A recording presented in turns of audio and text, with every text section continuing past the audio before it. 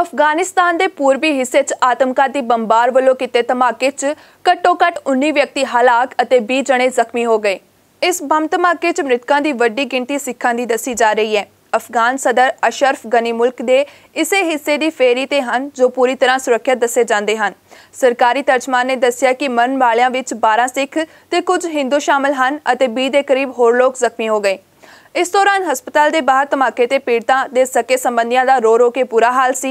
दस दईए कि मुस्लिम बहुगिणती वाले इस मुल्क विच सिख ते हिंदू निक्के भाईचारिਆਂ ਦੇ रूप विच रहिंदे हन। उंज अजे तक यह साफ नहीं है कि यह हमला उन्हां नूं निशाना बना के किया गया सी जां इस धमाके पिछे कोई होर कारण है।